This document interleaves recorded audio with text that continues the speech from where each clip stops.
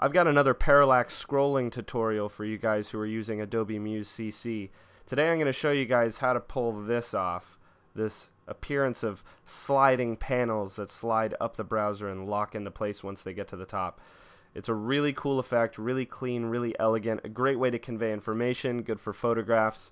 Let me show you guys how easy it is to do. So I've got my tutorial document here, which just has some images dropped on to this page.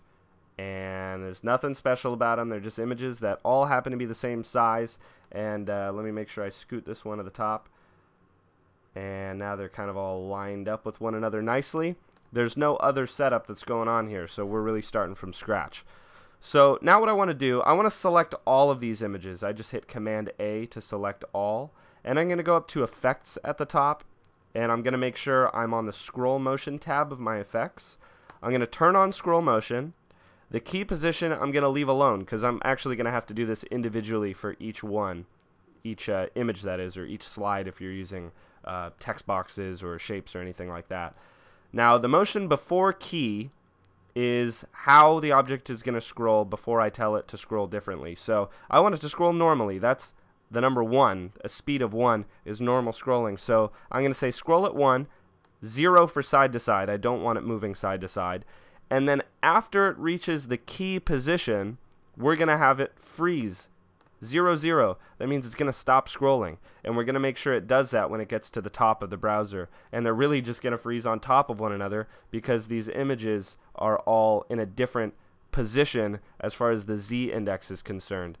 They will be in the order that you add them in, as far as the more recent images being on top.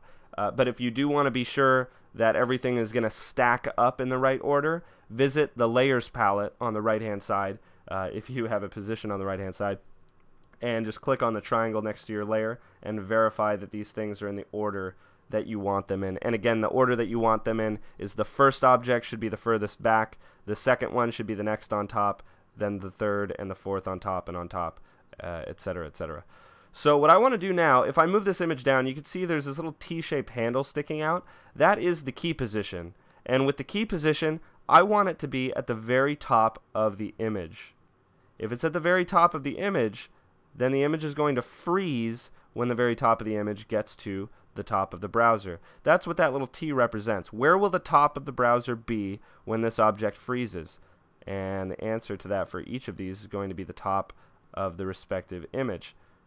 So once I get these all locked down, there we go. I think I only had 4 of them.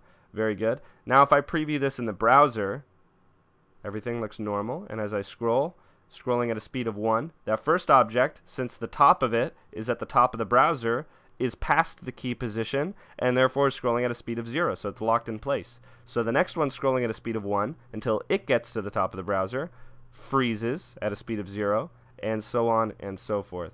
It's a really, really neat effect, and you could even pull this off backwards if you want to and make it look like you're revealing what's underneath. I think that's an even cooler way to do it, to be honest with you. If you like this tutorial, please subscribe. I've got plenty more coming soon.